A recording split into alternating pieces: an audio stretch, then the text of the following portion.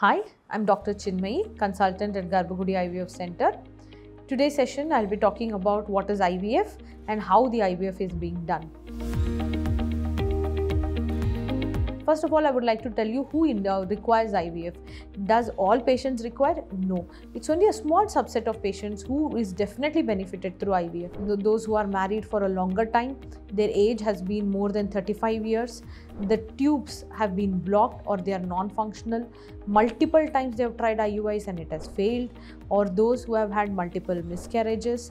Among men, when there is issues like the sperm count is very less, or the motility of the sperms are very less, or when the DFI of the sperms are very high, these are the certain subset of patients who requires IVF. But how is this process done? So when I say IVF, it means in vitro fertilization. The word in vitro means anything that is done outside the body. If you look at fertilization, how it happens, naturally there is the egg gets released from the ovary, and that egg gets been picked up by the tube and it remains inside the tube for 12 to 24 hours. That time when a couple keeps contact, the sperm travels onto the uterus, enters the tube, meets the egg, fertilize, and then it converts into embryo, and that embryo will travel to the uterus after 5 days and attaches and grows as pregnancy.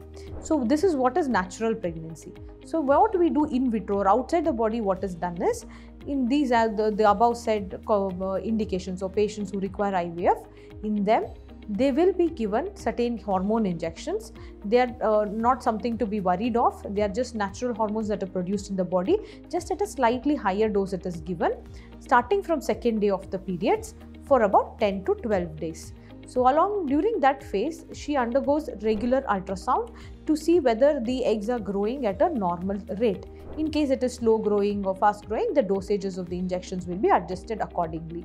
Once it is ready, then under anesthesia, a fine needle will be passed into the ovary to remove these oocytes or remove these eggs.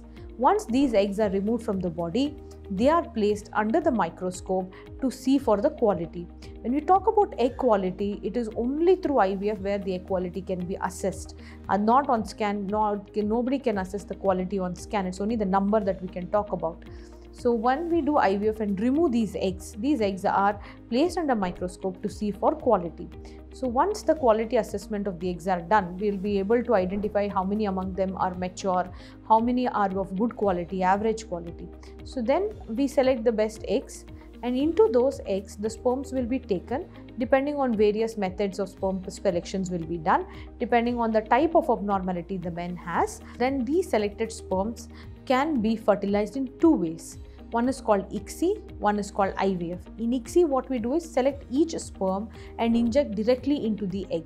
This improves the fertilization rate. Second thing is IVF, where the male factor is normal, where if we take a dish, the eggs are placed, sperms are also placed inside that media, and then they are allowed to fertilize in the incubator for 24 hours. Once 24 hours is over, we check whether the egg and the sperm have got fertilized. Then we allow the embryo to grow in the lab for about the next 72 hours. So in that time, the embryo has to grow, the cells should start dividing, it will form itself. Then after, on the third day of the embryo growth, we check for the grading or the quality assessment of the embryos will be done based on various features. What is the number of cells it contains, whether it has fragmentations, so what is they're all of equal size or not. Based on these, a grading will be given. So then grade 1, 2, 3. Grade 1s are the best embryos, grade 2 are average, grade 3 are poor quality embryos. Based on that, the embryos will be frozen and kept. Sometimes then these frozen embryos can be kept for about 5 years without any problems. Then the woman is given a gap of 1 month, and after that, during this 1 month, we wait for the hormones to settle down, and the next cycle we prepare the endometrial lining of the uterus and we choose the best embryo that has been stored and transfer it to our uterus.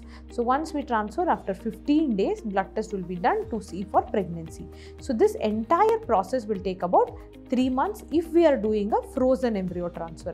In certain small subset of patients, we do something called as fresh transfers, meaning once the egg is removed, on the 4th day, Depending on the embryo quality, the embryos will be transferred to the uterus, the same cycle where the egg has been removed. This is called fresh transfer. So that is done only in a small subset of patients. So like this, the entire process of IVF might take around one month, sometimes up to 3 months minimum. So this is how the IVF procedure is done. Thank you. If you have liked the video, and kindly subscribe and share the video. Thank you.